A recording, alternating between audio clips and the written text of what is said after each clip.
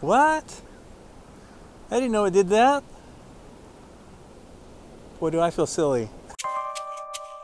My name is David Patton. When I started photography, I wanted to make art. I wanted to be a landscape photographer. But with a family to feed and bills to pay, I decided it would be better to be a working photographer than a starving artist. So I took a job as a photojournalist. 25 years and thousands of assignments later, it was time to go back to my first love. It was time to follow my passion. Come along on my journey to become the best black and white photographer I can be. Whether it be film or digital, I will be sharing what I learned through my successes and my failures, in hopes to inspire and educate. This is my journey. This is Riding the Edge. Boy, do I feel silly. Now all my cameras have this feature that I didn't realize was there. Basically because I don't shoot in JPEG very often. I knew my camera had a monochrome setting and I've played with it just a little bit. But what I didn't know is if you click one more to the right, there's a whole nother set of adjustments. And there's a set of filters that you can apply to your image when you're taking the picture. So I can add a yellow filter or a red filter, that kind of thing. I didn't know that was there. But in fairness to me, I guess, I've been shooting RAW, so I haven't really considered that an option. I don't shoot JPEG, but today we're going to shoot JPEG. We're going to try this out, see if it's something that I'm going to be doing out in the field. And we're going to be doing it here on the Oregon coast.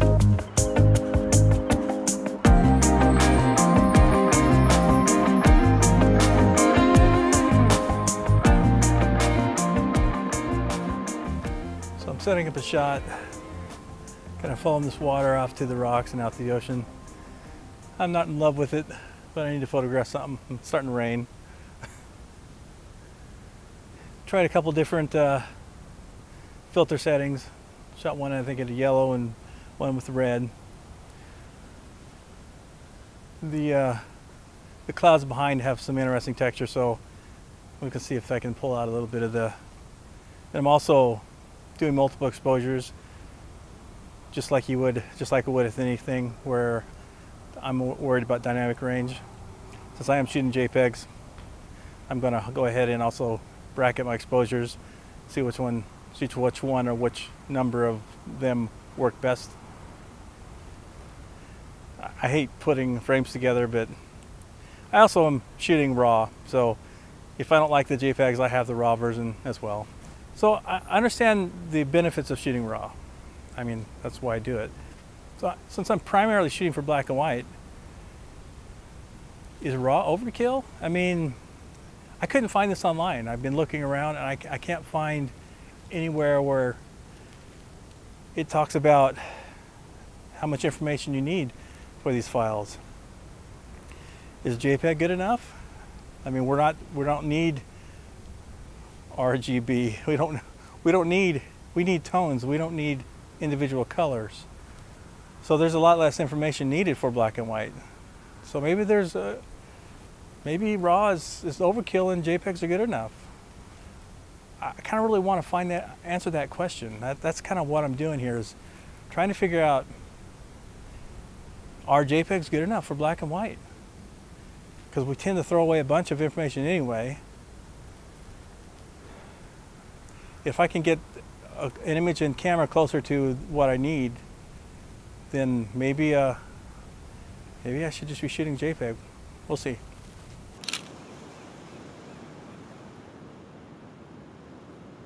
You can see that bright sun behind me. It's just it's really kind of making it difficult. But I do like how the water is reflecting the light. So it kind of gives that little bit of a curve out to the ocean. Just wish that cloud would tone down the sun just a little bit. We have a minus tide here today, so I'm able to shoot some of my favorite stuff, tide pools and rocks. It's good subject matter for black and white. we've been getting quite a bit of rain, so kind of putting gear away when it just rains really hard. I'm gonna see if I can't make a shot right here.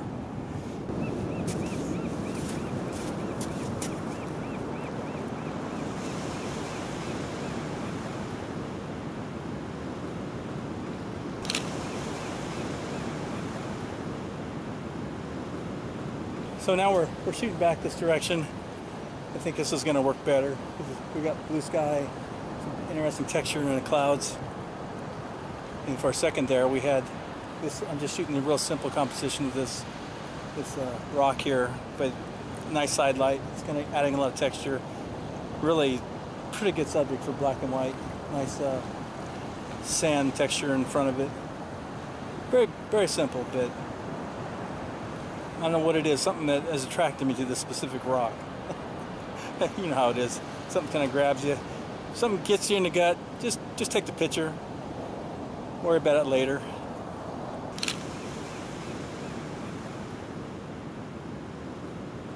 One thing really cool about the beach is you can go to the same spot over and over again, and it just looks different. The sand changes, the tide changes, everything is, the light's different. I shot a photo that I really like from this location. I think I was shooting that rock over there. Now I'm shooting this rock. It wasn't here last time I was here. And it's a totally different composition. I mean, it looks pretty cool. It's quite a bit different. Similar, but different. Like I said, I think I was shooting the other rock. It was more exposed. This rock wasn't here. But I really like this the round shape that this rock is in, leading to the next one that's circled in water. So kind of got a double going on. And then we got some pretty good clouds behind it.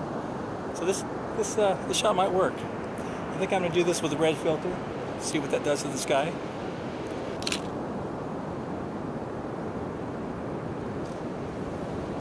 So what I've done is I've just moved in front of this little pool here, and focusing more on these patterns in the sand leading off to this next pool.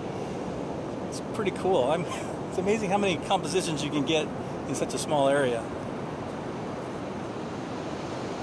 The conditions are actually pretty good right now. If I don't get a good shot, it's on me, for sure. Pretty good light. I love this minus tide situation. It gives me a chance to play with these shapes, these reflections. We don't have a lot of wind, so that's pretty nice too. It's all in all, it's turning out to be a pretty darn good hour or so of photography. Unfortunately, we're going to have to hit the road pretty soon, so I'm going to get a few more shots. Looks like the sun's going to be choked out by the clouds on the horizon. See if I can't make a few more compositions before we get out of here.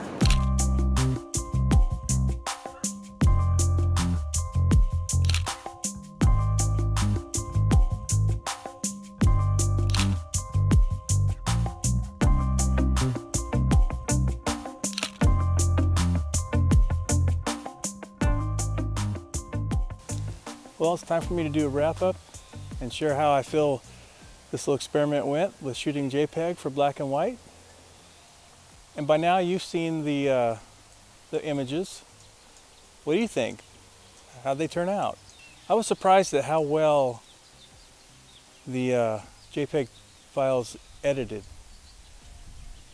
It really shouldn't surprise me that much because I shot JPEG for years and years exclusively. I just forgot how much information was actually there, how editable those files can be if you shoot them right. So I'll go over my camera settings one more time. They're pretty simple. I had my camera set to 3 on sharpen and 0 on everything else, the contrast, clarity. And then I was experimenting with the filter simulations, yellow, red, orange.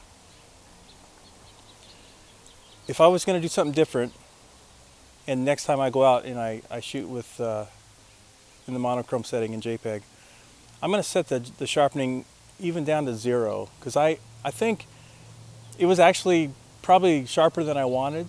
I think it worked fine for these images. They didn't need to be spot sharpened. There wasn't anything that, they weren't really over sharpened, but they were pretty much to the limit. I wouldn't want them any sharper. I like to have the freedom to sharpen my images to taste.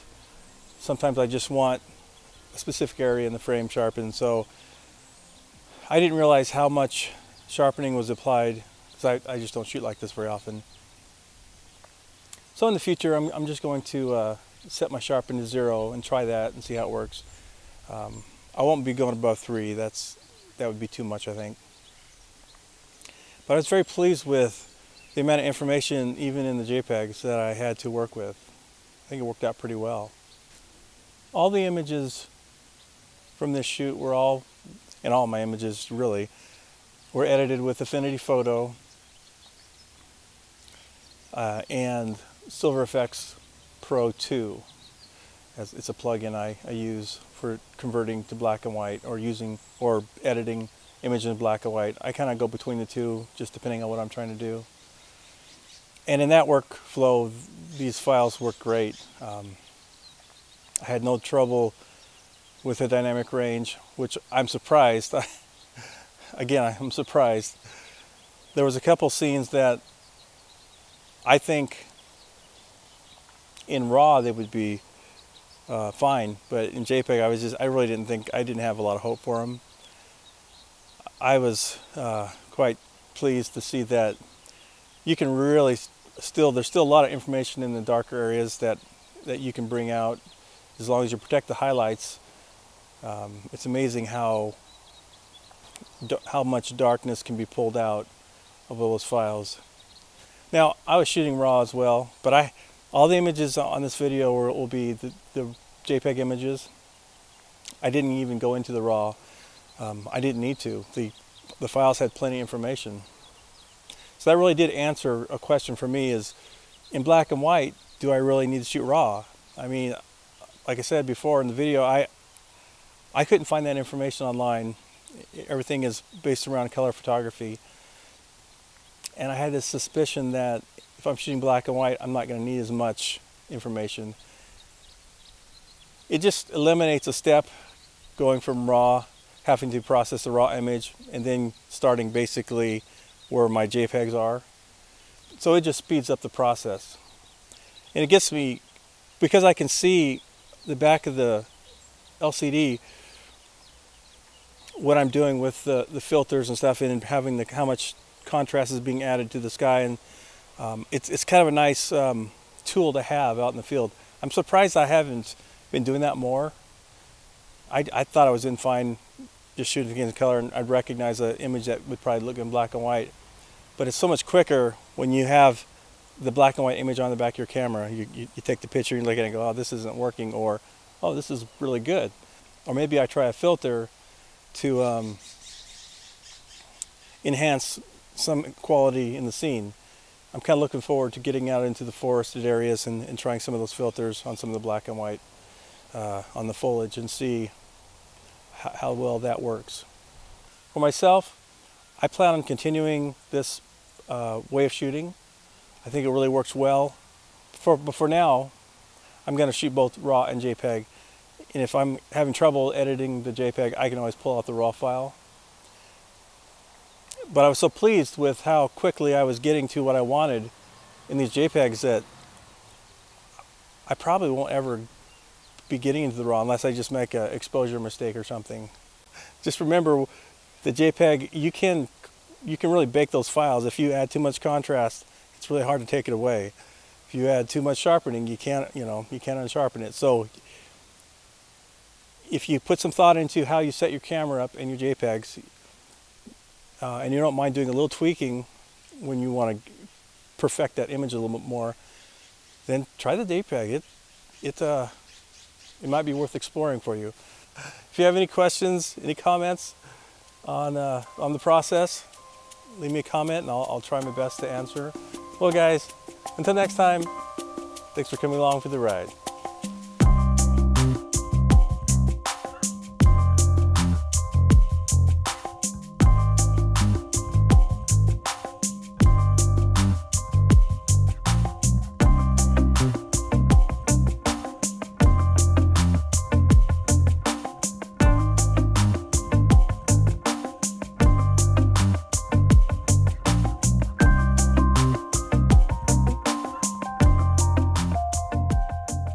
get me a t-shirt that says, I shoot JPEG.